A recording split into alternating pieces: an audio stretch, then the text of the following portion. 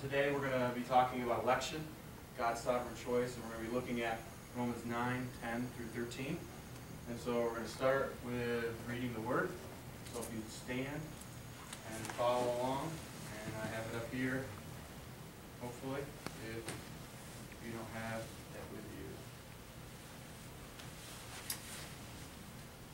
And not only so, but also when Rebekah had conceived children by one man, our forefather Isaac, though they were not yet born, and had done nothing either good or bad, in order that God's purpose of election might continue, not because of works, but because of him who calls, she was told, the older will serve the younger. As it is written, Jacob I have loved, but Esau I have hated. This is the word of the Lord. Let's commit this time to the Lord. Dear Heavenly Father, we come to you today. We pray that you would open our eyes to the wonderful truths in your word. May we glean truths about you today from your word that will impact our lives this week and in the following weeks. We thank you that you are a sovereign God, and we rejoice for the salvation you bring to your sons and daughters through election. What a merciful and gracious God we serve. We commit this time to you. May your Spirit move and convict, we pray. In your name I pray. Amen. You may be seated.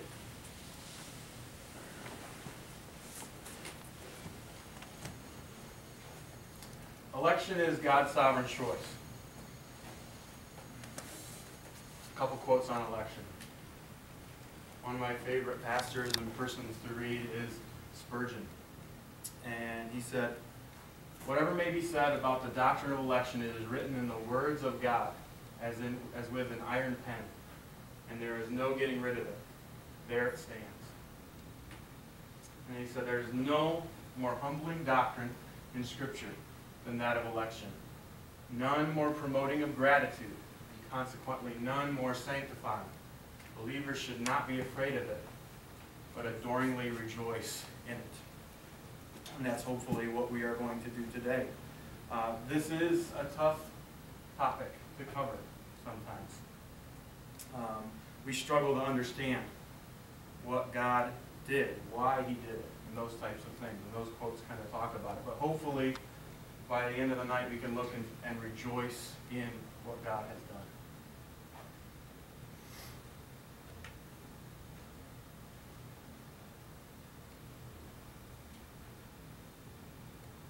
We're going to look at a couple terms before we get involved in this discussion, because election is one of those terms that is connected with a lot of other terms. So we need to know what some of these mean. Foreordination is the broadest term, and it deals with God's will with respect to all matters that occur, whether that be the fate of an individual person or the falling of the rock. God foreordains. The next one is predestination, and this refers to God's choice of individuals for eternal life or eternal death. And then the one that we're going to be talking about today is election. And that's the selection of some for eternal life, or the positive side of predestination. And so we want to keep these things in mind and kind of know exactly what we're talking about when we look at election. We're looking at specifically those that are chosen for salvation.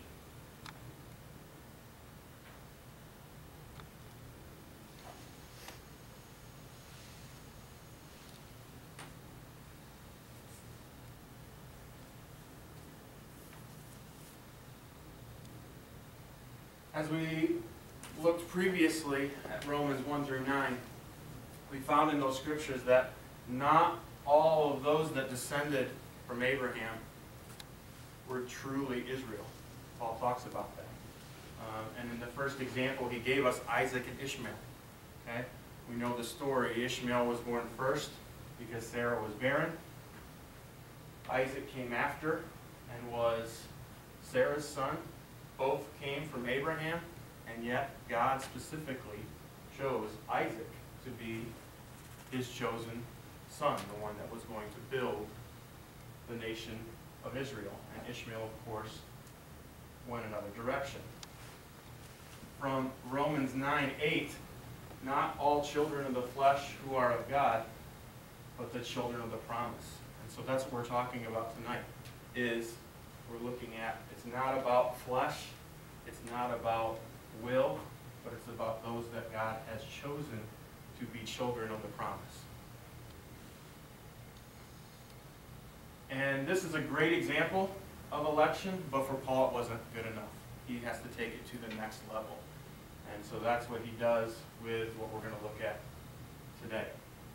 Romans 9, 10 through 13. Paul has a specific structure for argument. He's very studied, and he knows how to be able to present his argument in a way that's really going to resonate with the people. And that goes to speak to Paul's training. Paul was trained under rabbis, and he knew how to communicate the truth specifically to the Jewish people. So his structure for the argument that we're going to look at today is he's going to start with a fact. And then from there, that fact, he's going to back that up with a statement from God. And then from there, he's going to develop his doctrine. So he's going to use a fact, he's going to back that up with a statement from God, and then he's going to develop his doctrine. Now, that's the way we're going to present it, and if you look at that passage, it's not the way he does it in the passage. In the passage, he gives a fact. In between the statement and the fact, he develops doctrine. But for the case of tonight, I'm going to make it this way: fact, statement from God, and then we're going to develop that doctrine. So the first thing we're going to start with is Rebecca and Sarah. And what's interesting in this study is I've always focused so much on election that I glanced over this. So this was kind of cool in study. That Rebecca and Sarah are in the same boat, or were in the same boat. Now how was that? Well, they were both barren. Remember, Sarah could not have children for a long, long time, and when they finally did, it was so ridiculous that they both had a good laugh over it. Okay? Rebecca is in the same boat. And so I think this also, Paul ties into election. God had to intervene miraculously for both births and nations to happen. Now, how does that relate to election? God has to choose us. He has to draw us and enlighten us to our sinful state before we can come to him for salvation. John 6:44. No one comes to the Father unless the Father draws him to me, and that specifically fits in here with election. So kind of a cool pre-story before we get into it about Rebecca and Sarah and being barren and God having to step in and do something miraculous. And so here's our fact. Jacob and Esau prove that being a direct descendant does not mean that you're elect. Okay? And we're going to find out that it takes it a step further than the Isaac and Ishmael argument. So here's what Jacob and Esau had. First off, they had the same mom. Remember, in the other case, Isaac and Ishmael had different moms, Hagar and Sarah. Now, in this case, they had the same dad, which was the case in Isaac and Ishmael. But what makes this more of an argument, they came from the same womb, and they were in there at the same time. And that's significant. Same womb, same time.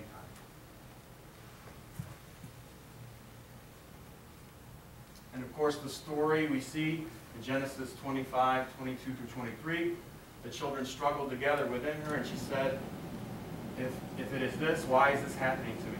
So she went to inquire of the Lord, and the Lord said to her, 2 nations are in your womb, and 2 peoples from within you shall be divided. The one shall be stronger than the other, and the older shall serve the younger. So this is where Paul is getting this information from in the Old Testament. Okay? A couple things to connect with the idea of the struggle. Okay? The struggle between Jacob and Esau started in the womb. And that is telling of what is going to be the case later on. Jacob, we know, becomes Israel. Esau becomes Edom. And these two did not like each other at all. As brothers, they struggled, and as nations, they really struggled. And then, of course, we're going to come back to this idea of one being stronger and the older who would then serve the younger.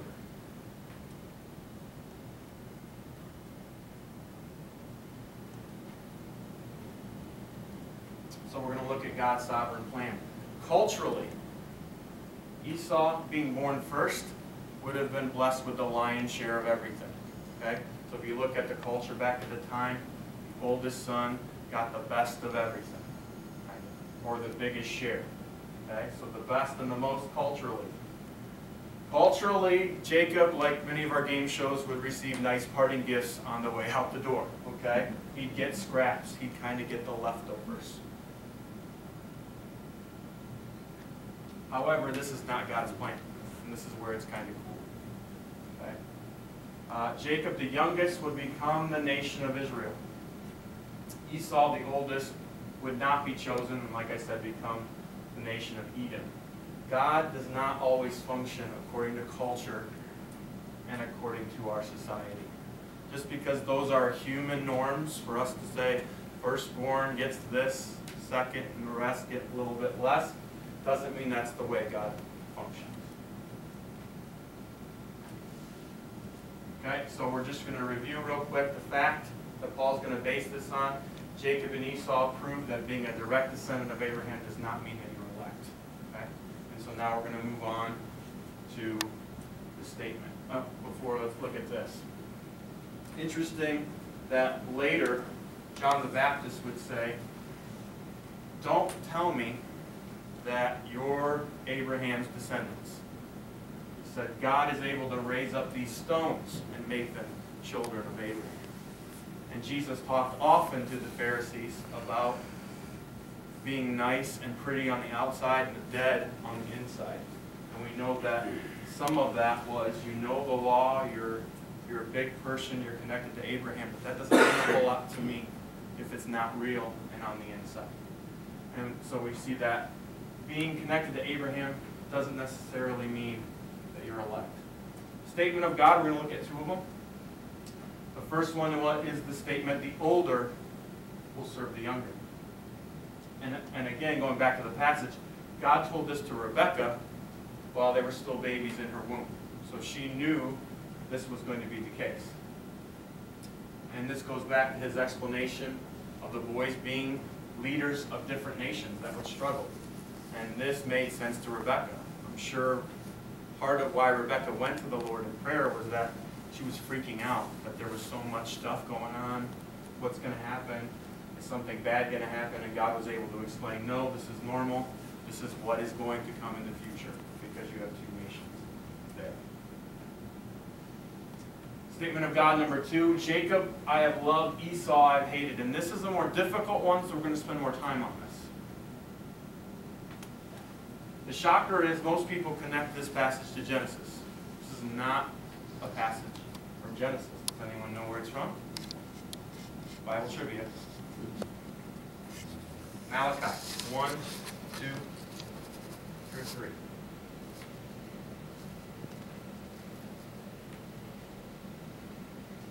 Hate is what causes people to get hung up on this passage. Okay? I didn't think God hated anyone. What about God's love? What about love wins? What about this? What about that? Well, let's look at the culture. ESPN, did you know?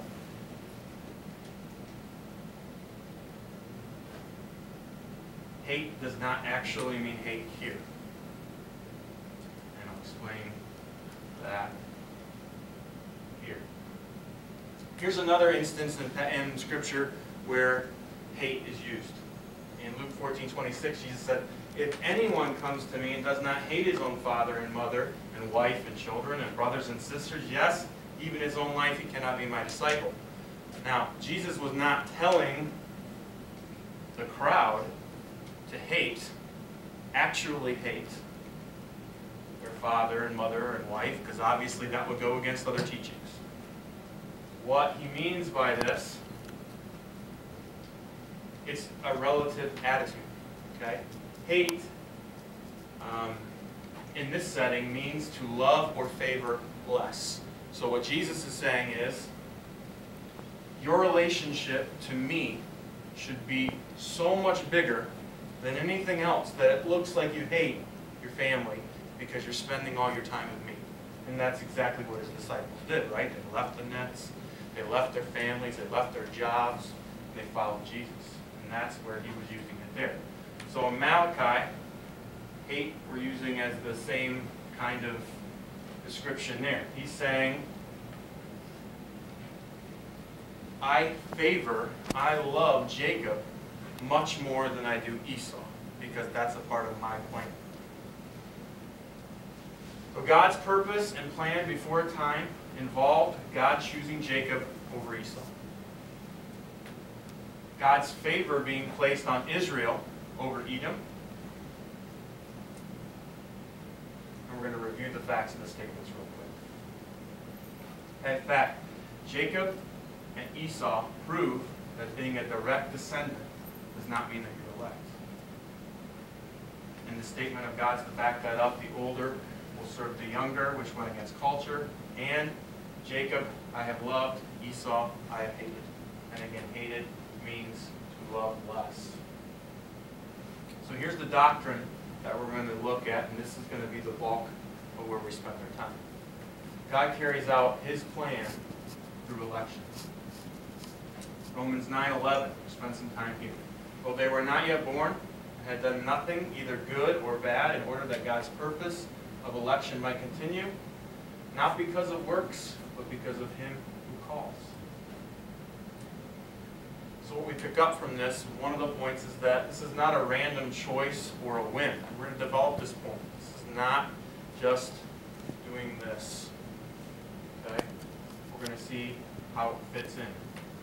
Ultimately, it fit with God's plan and His purpose that He did before the beginning of time. This is where some of those other terms are going to come in. But it fits His ultimate plan and His ultimate purpose. How God's election takes place. We're going to look at a couple terms, break 11 down. Though they had not been born yet, in verse 11. God made this choice before birth.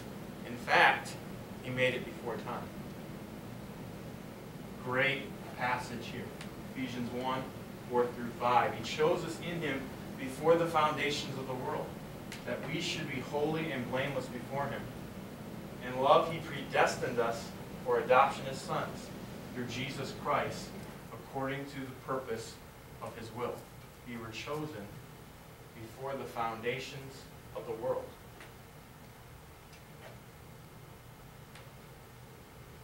How election takes place. Before they had done anything good or bad. What's the significance of this statement?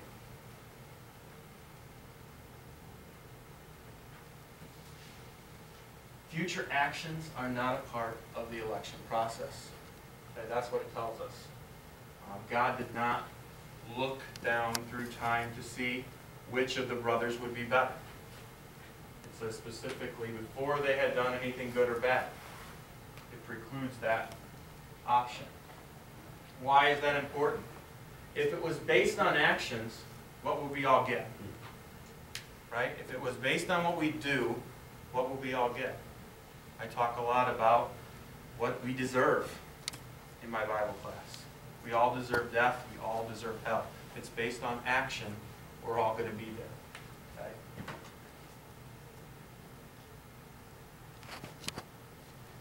But doesn't God have the ability to see the future? Why wouldn't He use that to see people's choices and behaviors and pick them?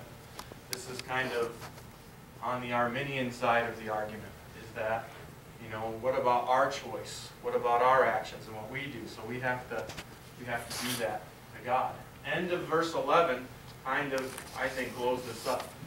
It's not because of works, but because of Him who calls. It's not based on what we do. That's just the way God chooses to do it. This is His call, and this is His plan. Also adding to this is verse 16 of Romans 9. So then it depends not on human will or exertion, but on God who has mercy. So again, it's not our actions, it's not what we do, but it's based on God who has mercy.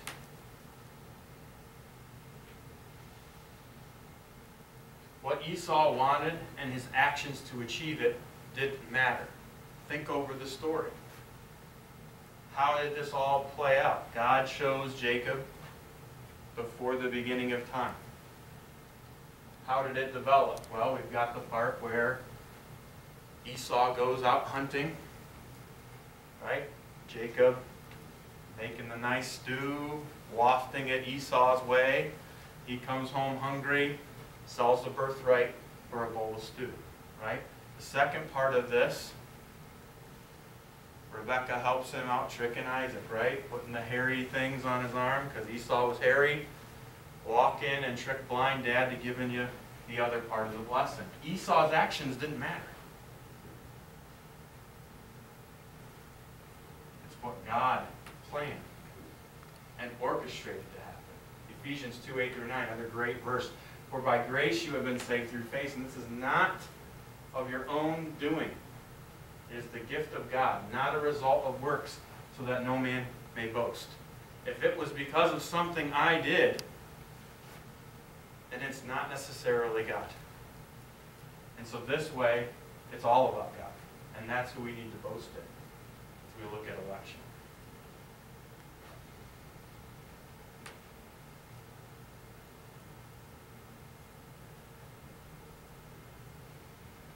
Not because of our works, but because of him who calls.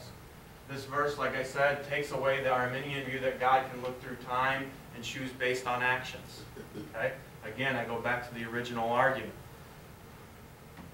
If we were all sinners, okay, there's nothing really great about any of us to be chosen. And to look through time to see who's better than the other person is just not the way Paul seems to be basing the argument. Election is not based on what people have done, are doing, or will do, but on God's merciful plan that he put into place before the beginning of time. And I reference Ephesians 1:4-5 again. Before the foundations of the world were laid, he called. If it was action or works based, if you look at the story, wouldn't Esau have been a better choice? Right? Jacob was a deceiver. He was a trickster. He was a deceiver. Do you know that that's part of his name? The whole thing of when he came out of the womb clutching Esau's heel had a big part to do with his name, part of which means deceiver. And that's very telling of what he's going to do. And again, when you read it with the idea of election in mind, it's amazing how God orchestrated these things that happened just as he had planned before the beginning of time. Election is not based on birth, nationality, good or bad works. Election is based on God's plan and God's mercy. So why election? This process must happen, according to verse 11, in order that God's purpose in election might continue. And continue here in the Greek means to last or endure. So this is God's plan to make sure, election is God's plan to make sure that his word, his promises, and his plans are going to endure. Because he's accomplishing it through election. He's accomplishing it through election. This is an amazing, amazing truth that Paul is bringing to life. And again, it is difficult to grasp. There are some things that we have to deal with, okay? Because this goes against what we do. How do we choose? How do we make decisions?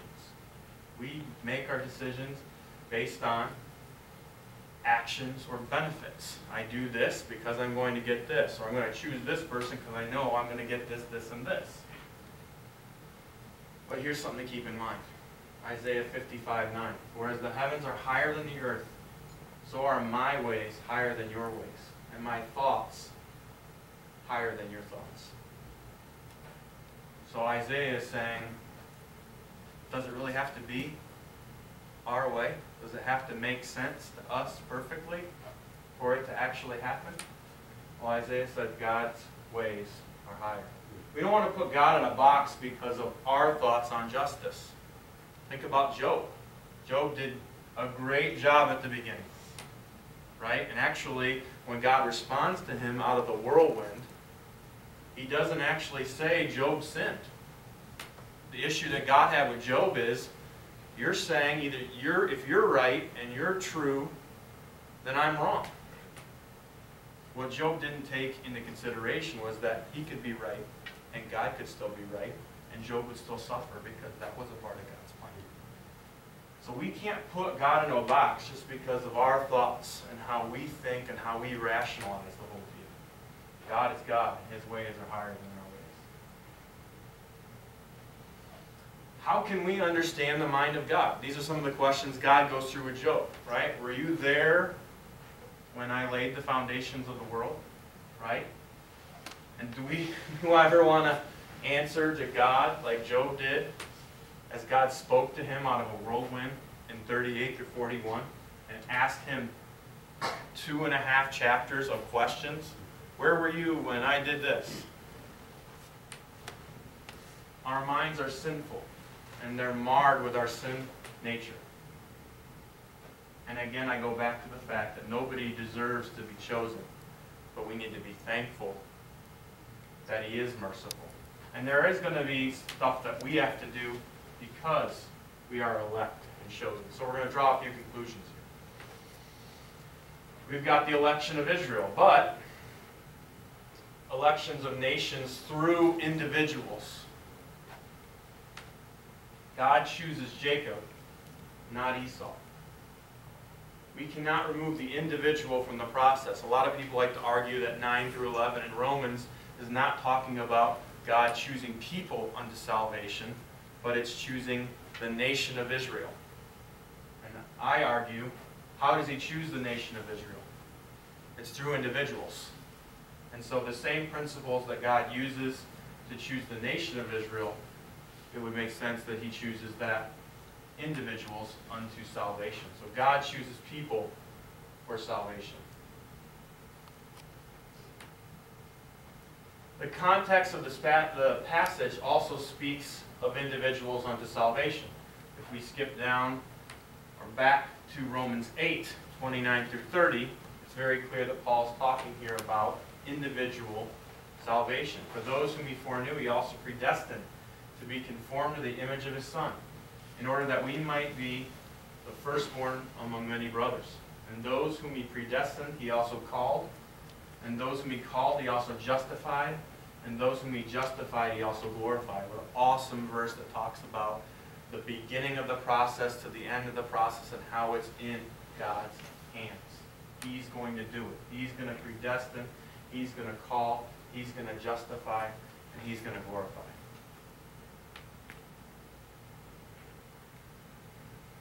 So, this has been a thunderbolt of a discussion over the last little bit. Rob Bell, in his book, Love Wins, read it. Thought there were good points in it. Thought he missed the mark a little bit. The idea of universalism is a false and dangerous doctrine. We can see that from what Paul generates in Romans 9. If Ishmael wasn't chosen, and he was the son of Abraham, what does that mean for all of us? Okay? It's true for Israel. It's true for the individual. Okay?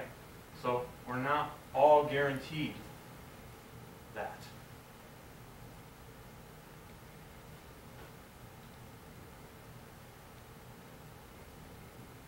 So what's the correct view of election? Well, for one, it's not arbitrary. Like I said, it's not, all of the people ever in the world in a room and God, with the lottery balls and calling out numbers. Right? Romans 9:22. What did God, desiring to show His wrath and to make known His power, has endured with much patience the vessels of His wrath prepared for destruction, in order to make known the riches of His glory for vessels of mercy, which He has prepared beforehand for His glory. So we're going to use this passage and what we already know to make some connections here. Do you see what that illustration is saying? Beforehand. The elect were created by God before time. Before time they were created. They were elect and were created specifically for God. God is not selecting from the fallen race. We are a production of a new humanity in Jesus Christ. And so I want to hit that again because it took me a while to get this as I was reading through it. Okay? We are fallen. But when we were created for a purpose. We were created to be this production of new humanity that Jesus was going to redeem after the fall. But we were created to be elect. And I go back with our statements here with Spurgeon. Whatever may be said about the doctrine of election is written in the Word of God as with an iron pen. And there is no getting rid of it. There it stands. There is no more humbling doctrine. You see how it's humbling? There is no more humbling doctrine in Scripture than that of election. None more promoting of gratitude, and consequently none more sanctifying. Believers should not be afraid of it, but should adoringly rejoice in it.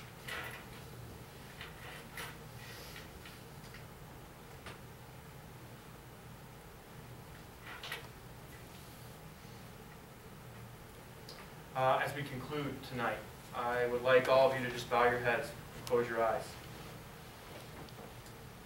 If this election that we're talking about is not you today, if you know you don't have a relationship with Jesus Christ, today is your day. God is sovereign, and just like Esther was placed in a Persian court to save her people, God has brought you here tonight to be saved. He called you before the beginning of time and orchestrated all of the events of your life to bring you here at this moment for such a time as this. What an amazing and awesome God. If God has drawn you to Himself today, and you feel that He has opened your eyes to your sinfulness and your need for a Savior, would you raise your hand? If you are elect today, but you have not been living like Paul urges in a way worthy of the great calling that he has brought us to, isn't it time to get back to a worthy life? Are you seeking out others with this great news of God's mercy and grace? God has called us to go and preach the gospel. Are we doing it? Are we making disciples? Are we coming into the study of His Word and the church just in a mode to receive? This is not the worthy way to live that Paul's called us to. If you want to recommit today to telling people the good news, making the disciples, exercising what you know so that you are living a life worthy of the call, would you raise your hand? Thank you. Let's pray. Dear Heavenly Father, we worship you today. Thank you for those of us that you have elected and chosen. Thank you for choosing us. Thank you for your mercy. We know that it has absolutely nothing to do with us. We deserve immediate death and hell, but you have given us mercy and grace through your Son. May we go from here today and not sit back and relax because we have our ticket into heaven. God, may we seek the lost. They might be chosen, but we don't know who those people are. May we seek them. May we bring them in. May we disciple them to Christ. May we serve you and your church. Help us live lives worthy of the calling you have placed in our lives. In Jesus' name, amen.